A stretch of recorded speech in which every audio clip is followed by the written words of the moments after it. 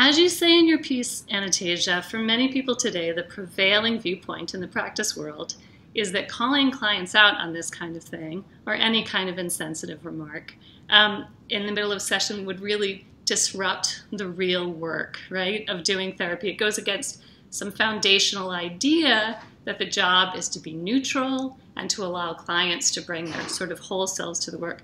But you suggest that that idea might be shifting. So the shift, I believe, has really been the growing body of literature and understanding that the real work is not a one-way unidirectional process, but rather a two-way reciprocal exchange in which the identities, the experiences, thoughts, and feelings of the client and the therapist matter. So bringing all that into the therapy room is what is really important, and it's really the emphasis that I give to students that I train, and something that I really try to punctuate in my own work with clients. Great. So let's take our viewers into session with you. You write about a client who commits a microaggression in therapy. In the article, it's about a teen complaining about a very good friend of hers, an African-American friend, who has a better chance of getting into a good college, she says, because of the color of her skin. Instead of confronting her harshly about this, straight away you take us through your process of really considering a step-by-step approach to your response, and you acknowledge that it's a big deal what you're about to do, to talk to her in this way. Can you take us through this process? Yeah, I think the process is based on the 8-step constructive conversation model that I developed actually many years ago as a means to anchor myself in this work with clients and with students and having difficult dialogue. But the steps are as follows. It is setting a really clear and deliberate goal. You know, what am I really trying to achieve here? Step 2 is about being able to identify barriers. And in the case of psychotherapy, it is the possibility that there might be a rupture, which is a serious thing and something that we have to really consider seriously before taking on. The third, really the most important, I believe, is anchoring in some values.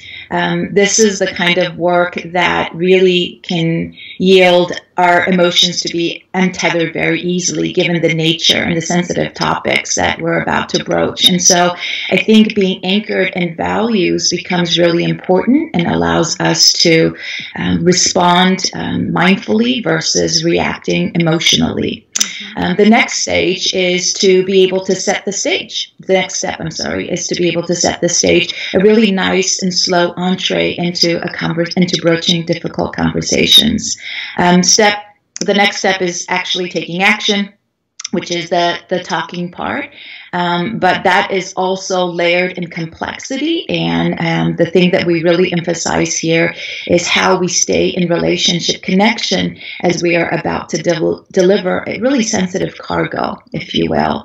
And then, of course, comes listening, something that we know how to do. But it's also listening, not just for the impact, but listening for intention and really listening to understand a position from your client that may be different and even unfamiliar to you. That follows responding. How do you respond in reaction to what your client has said? And that also is really layered in that. I think it's really important to appreciate your client's ability and willingness to engage in a difficult dialogue, to be able to check for accuracy of what you heard, because remember, you're listening with the intention to understand, and then also sharing the impact of what your client has offered to you, and then instilling some sense of hope that you can work it out, as well as to be able to continue this conversation at a later time. And so the model really concludes with a step 8, which is doing it again. How do we not just allow this to be a singular event, but because this conversation really is sensitive and really warrants the time and space for additional revisiting in the future.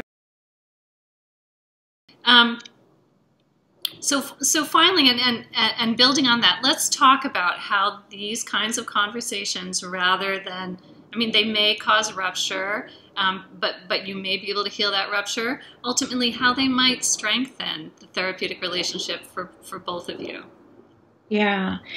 I think that the phenomenon of psychotherapy is really ultimately an act of courage. So having conversations such as this is, in my opinion and experience, an act of courage. And therapists we are trying to do our part to be able to take risks, to create that brave space between myself and my client, which is really central to the work. We have to dare and take risks together to talk about the difficult things that often others outside of the therapy room will not or cannot do. To me, that's the definition of safe and brave spaces. Mm-hmm. And it means to, I think, of course, then taking those risks can inevitably risk in ruptures that could happen. But I think that the burden of taking the risks also have to lie with psychotherapists, as we actually hold a little bit more privilege and power in that room and in that relationship. Mm-hmm. So should a rupture happen, right, then I think that we have to create lots of space in the room for our clients to be able to react and respond in all the ways that they feel like they need to and they should. So then we go back to what we know how to do, which is to give space, to be able to listen, to be able to affirm and validate, to bear witness, to stay when things get really bumpy, and then ultimately to be able to weather the storm together. And I think the word together is really critical, and it aligns with the first question that you asked, Lauren, which is what is really important to the success of psychotherapy is the strength of our therapeutic alliance.